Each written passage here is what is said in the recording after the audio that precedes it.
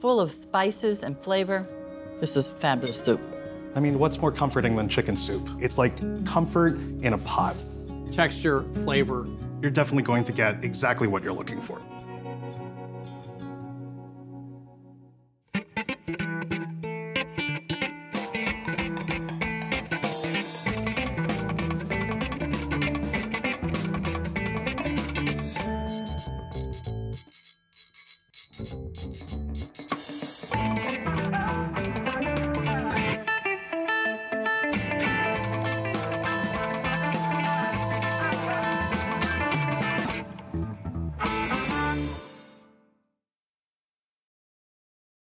This week on Milk Street, we travel the world in search of new ideas for weeknight soups, starting with Turkish Wedding Soup, which is rich with meat, potatoes, and handfuls of herbs, to a chicken and lime soup from the Yucatan, and finally a Filipino-style chicken soup with coconut and lemongrass. Please stay tuned for a fresh, bold take on a midweek classic soup.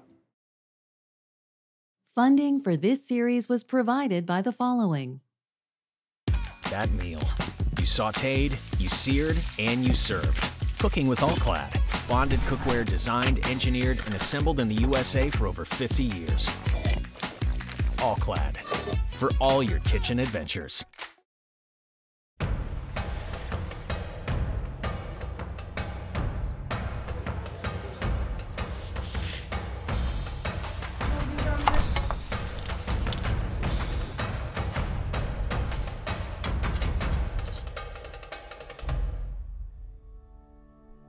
Bu düğün çorbasını mesela badişçiyim. Ben Antalya'ya gezmeye gittik tatile.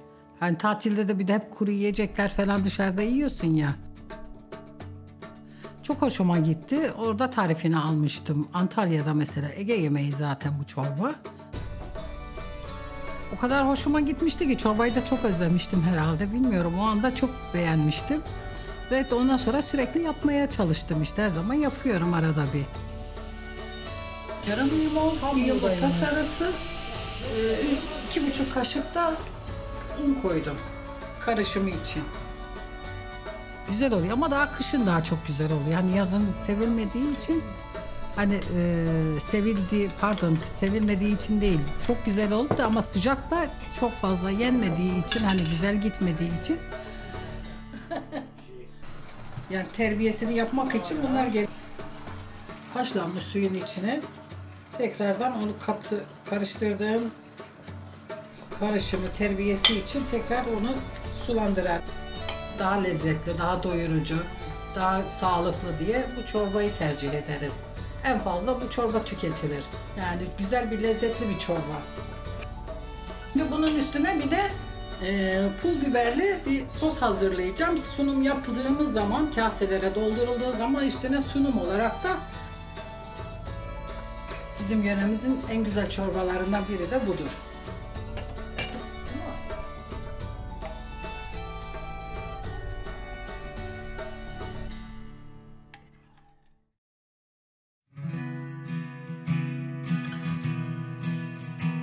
Turkish wedding soup is not actually served at Turkish weddings. It's a homemade recipe. And I took the ferry from Istanbul for 10 or 15 minutes across the Bosporus to Anatolia. And we went to someone's home. Her name is Amina Nishadalar, and she's the grandmother of a chef in Istanbul, Çağla Gersis. And she took us into her apartment and cooked this dish for us. It's called dun çorbası. Now, it's a great teaching recipe because it has 3 parts to it that I think are really interesting. It starts with making your own broth.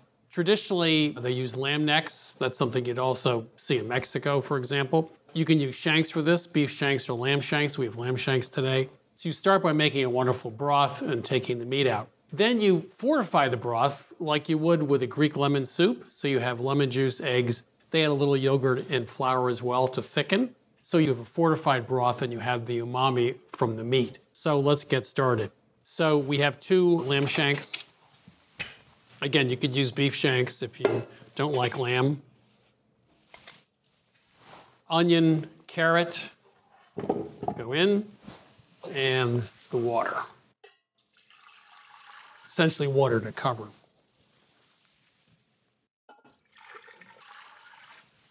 And a couple teaspoons of salt. and we'll bring that up to a simmer. We'll cook that for 2.5 hours. You want those shanks to get really fully cooked because of all that collagen and connective tissue in them. You really want that to melt so the meat is really wonderful. So while that's happening, we're gonna make our drizzle, or tarka as we call it, T-A-R-K-A. Tarkas are made usually with oil, but it could be oil and butter or ghee if you like. And then usually there's a spice, usually some sort of ground pepper or other spice. This is Marash pepper or Aleppo pepper. It's a Turkish pepper. It has nice and fruity flavor. It's not too spicy. And some garlic. And we'll heat that up. And it's gonna just start to bubble a little bit, and that color from the Marash, from that pepper, is gonna infuse the oil. We'll just cook that for a minute or minute and a half and take that off the heat. We'll let it sit and cool, and then we'll strain it out to get rid of the solids. So the lamb shanks are done. We've strained out the broth, obviously, there. And now we're gonna cook some more carrots in the broth, as well as some potato. And they'll take 12 to 15 minutes or so to cook. We'll just simmer those gently. Meanwhile, I want to shred the meat from the shanks. Discard any fat or other things while I'm doing it. So I'll finish up shredding the meat for the shanks. We'll finish cooking these and we'll be right back. So the meat's shredded, the vegetables are now cooked, and my favorite part of this is the fortification. We have an egg yolk. We have some lemon juice. So far, it's very much like the Greek soup, but they add a little flour to thicken, and of course, yogurt, because yogurt goes into almost everything in Turkey. So to make sure the flour is not lumpy.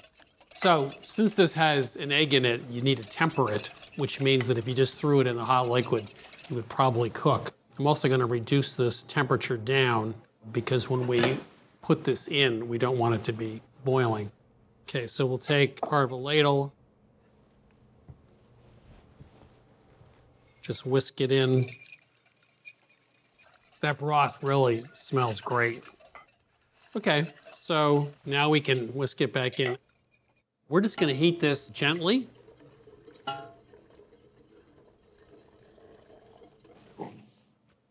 We'll add the meat as well. And we're just gonna heat this, reheat the meat for just a couple of minutes. But again, you don't want it to boil because you have that emulsion with the eggs and you don't want it to cook. So we'll just heat this gently for just a couple of minutes. The third part of this recipe is really interesting because they add a ton of herbs all across the Middle East. It's so different than, let's say a Julia Child recipe, which is a tablespoon or a teaspoon. So we're gonna use dill. This has great flavor. Mint also, and parsley. So we have the herbs, and those go in obviously just at the last minute. So even though we're starting with shanks, you're ending with fresh herbs. It's just a great combination. So there we have it, but we're not quite done yet. We have one last little thing we did earlier, which is the tarka, which is the flavored oil. So this is the tarka. This had the Aleppo or Marash pepper in it, a little bit of garlic. We strained that out. So we'll just do a little drizzle. And if you ever go to Turkey, you'll see so many of the dishes are presented like this with that little drizzle at the end. And of course, we still have more of the fresh herbs.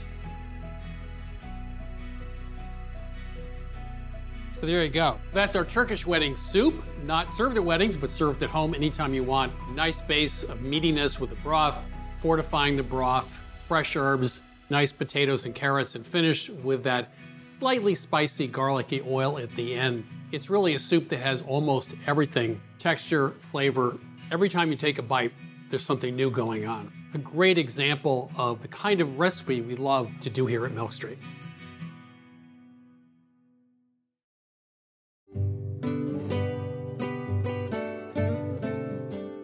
The Mexican chicken soup called sopa de lima originates in the Yucatan Peninsula. But the lima fruit that grows in abundance in the Yucatan is not your average lime. Sometimes called bittersweet lime or bitter lime, it's known for its unique blend of flavor notes of tart, sweet, bitter, and tangy. But we will start at the beginning, and like all good soups, our recipe starts with making a very flavorful broth.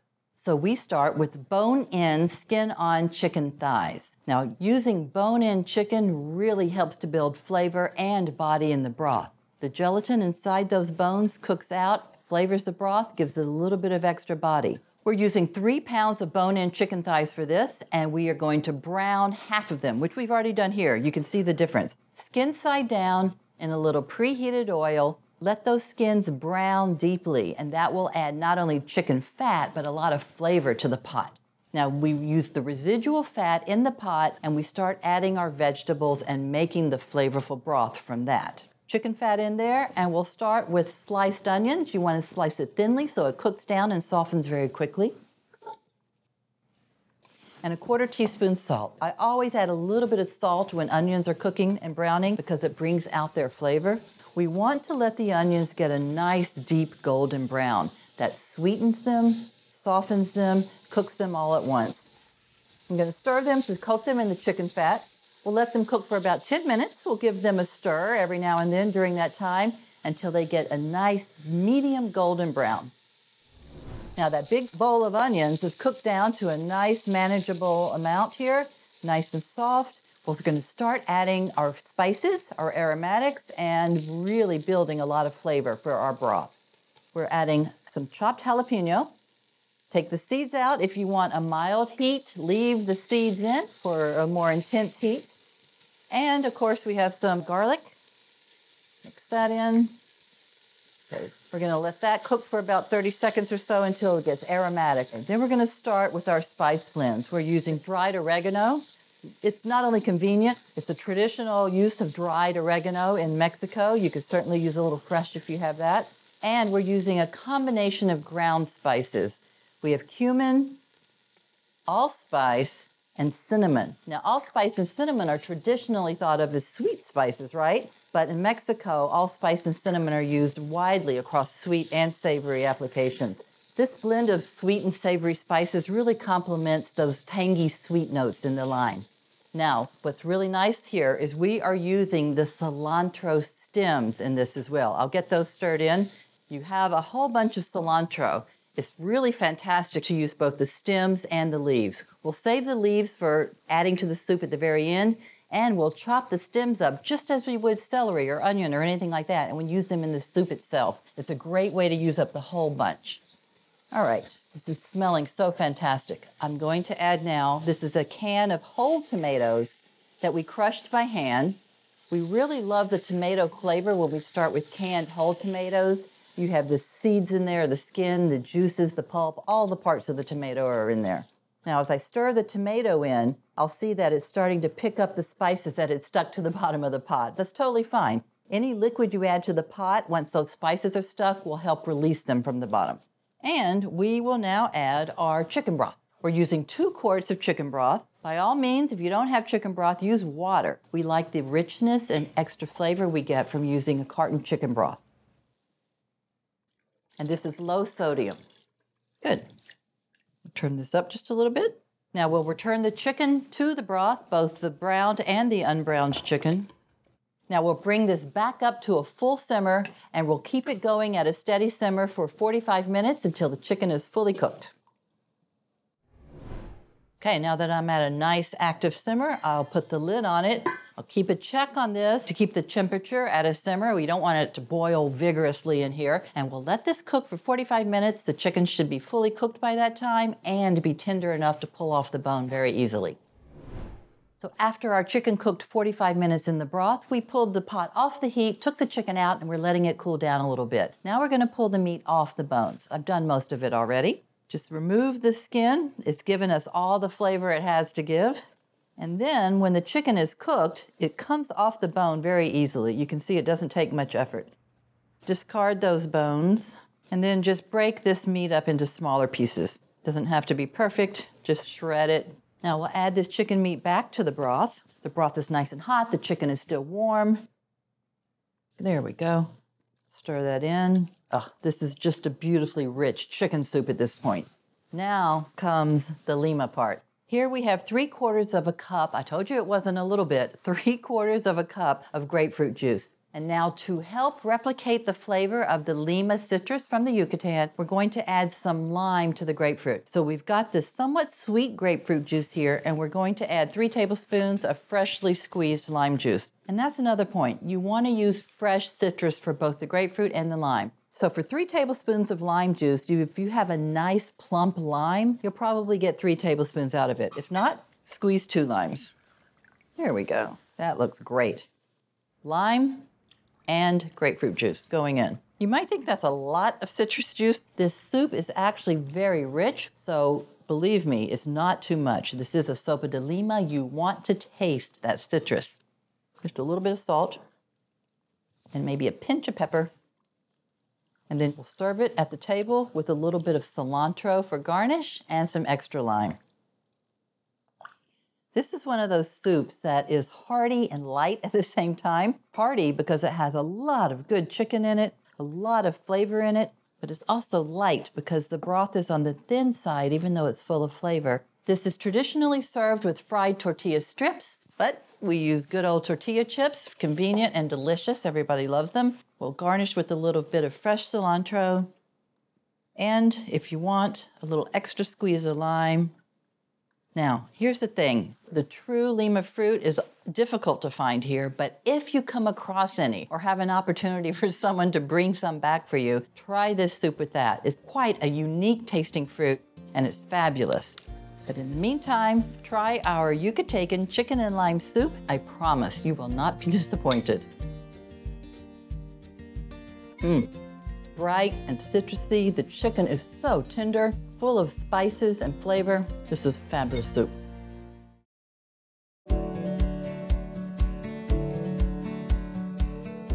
Across the 7,000 islands that comprise the Philippines, there are almost as many ways to make binakol na manok. It's a brothy, rich soup suffused with coconut, ginger, and lemongrass. And in the Western Visayas Islands where it originates, it's traditionally cooked in a hollow shaft of bamboo stuffed with lemongrass, covered in banana leaves, and then simmered over an open flame or medium-hot coals. Now, cooking in bamboo isn't the most practical for most US home cooks, but there's still plenty to learn about balancing bright and rich flavors to make a deeply flavorful soup. Now, the first thing we need to do is cut down our ginger here, and we're going to break these down into matchsticks. I'm going to show you exactly how. Now, first and foremost, it's already been peeled. If you don't already know, the easiest way to peel ginger is actually with a spoon. But we'll take this peeled ginger and cut it down into very thin coins. Once you get to what I call the scary part of cutting things, go ahead and put it on its flat side, and then just, again, trim it down into very thin pieces. So from there, we'll gather all of this up into a neat little row, and then we'll just cut all the way through, making very, very thin lines of ginger. And there we go, really beautifully thin matchsticks. With the ginger all prepped, I'm going to set my large pot here over medium heat. We'll add in some oil and heat it up until it starts to shimmer. And to this pot, I'll be throwing in a thinly sliced red onion, as well as our ginger matchsticks. And now we're gonna cook this down until the red onion becomes a little translucent. That takes about 5 minutes. It's worth noting that buko, or a young green coconut, is the traditional ingredient here. It usually involves the coconut water on the inside, as well as that super tender meat on the inside as well. It's a little harder to source in the US, but we were thrilled to find 2 very good substitutions that yielded tasty, tasty results. That would be coconut water and wide flake dried coconut. Now, the coconut water that you're using, you want to make sure it is completely unsweetened. We're working with pure coconut water here, as well as some broth to bolster the flavor of the chicken. Now, speaking of the chicken, I'm going to lay that on top of my onions here, and I'll also throw in our fish sauce, also known as patis. And as soon as both of those ingredients are in the pan, just give it a little toss, just to make sure that all of the chicken is coated in that fish sauce. Seasoning chicken with fish sauce instead of salt is actually quite traditional. So once all of your chicken is coated, we could go ahead and follow that up with that coconut water, as well as some chicken broth. And finally, a little bit of black pepper. We'll give that another stir. Now, we're gonna wanna bring this mixture up to a boil over medium-high heat. And while that happens, let's go ahead and talk about our other flavor, lemongrass. Now, it's a very hearty, aromatic, but you really only need the bottom 6 inches of it. Everything up above is very woody and fibrous, not really pleasant to bite down on. So go ahead and chop all that top part off. And then from there, you'll notice that some of the outer layers are on the drier side. Go ahead and remove those. You're looking for the more supple, almost white interior of lemongrass. Okay, so from there, go ahead and take the flat part of your knife, rest that right on top, and get your aggression out. You'll see that the entire lemongrass does break up into a bunch of pieces, but for the most part, they'll keep together, and all of that bruising is going to release this beautifully citrusy lemon verbena flavor all throughout the broth here, which has come to a boil, so that means we could throw it on in. Now, once you throw your lemongrass in, you want to reduce the heat down to medium-low and then pop a lid on it.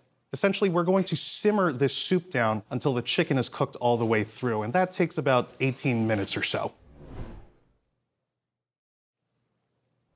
Some recipes for binakol na manok will call for a green papaya as well as a chayote squash. Both of them have a very crisp, almost pear-like texture, but for ease of sourcing, we're sticking with only chayote squash. You could also find this called a mirliton in the South, because it's used pretty extensively throughout Louisiana cooking. So let me go ahead and show you how to break this down. So first and foremost, you want to peel all of that green skin off.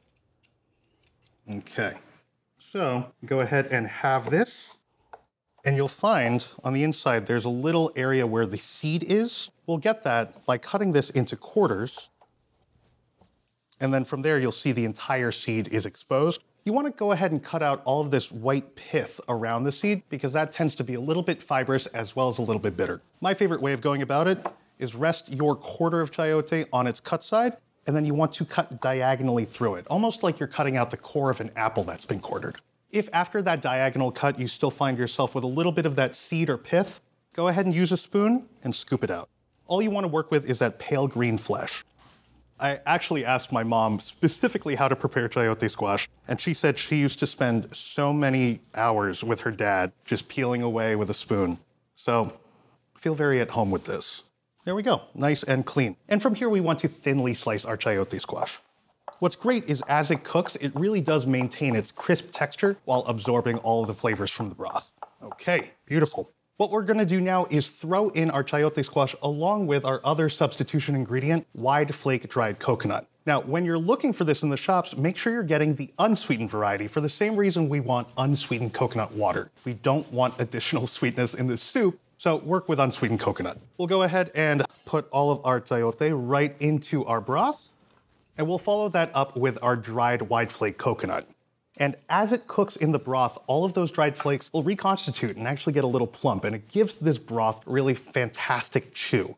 Now that we have the chayote and the coconut in there, we're going to adjust the heat just to make sure we get back to a simmer, and we'll pop a lid on it so that way it could cook for another 8 minutes or so. And that should be just enough time to cook the chayote through. It's been about 8 minutes. The chayote is definitely cooked. And now, before we could get to serving, we need to do a couple things first, namely removing that tough lemongrass. It's already done its job. We're finished with it. So go ahead and fish it out. Aha.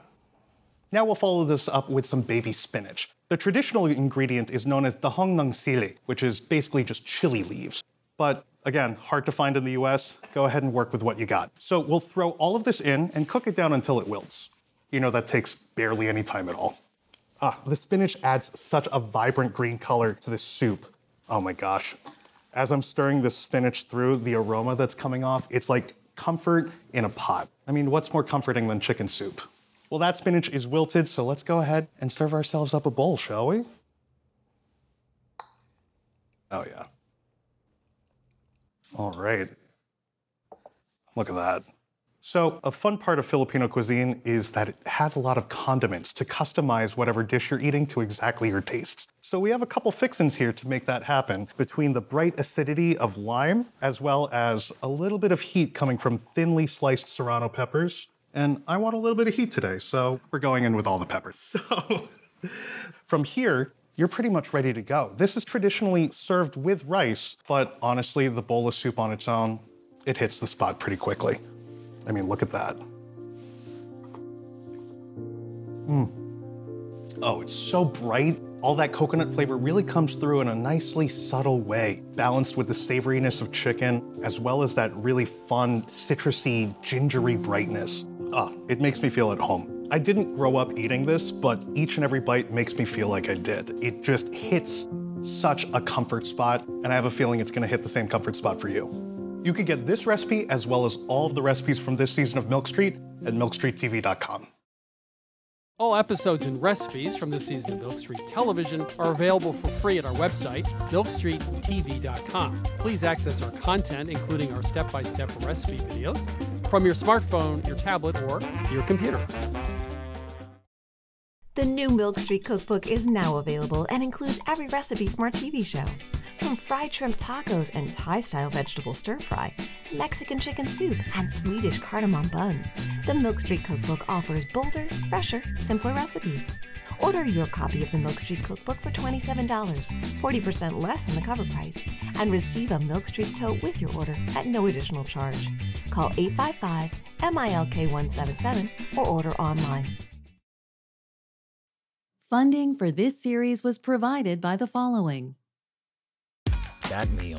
You sautéed, you seared, and you served. Cooking with All-Clad. Bonded cookware designed, engineered, and assembled in the USA for over 50 years. All-Clad. For all your kitchen adventures.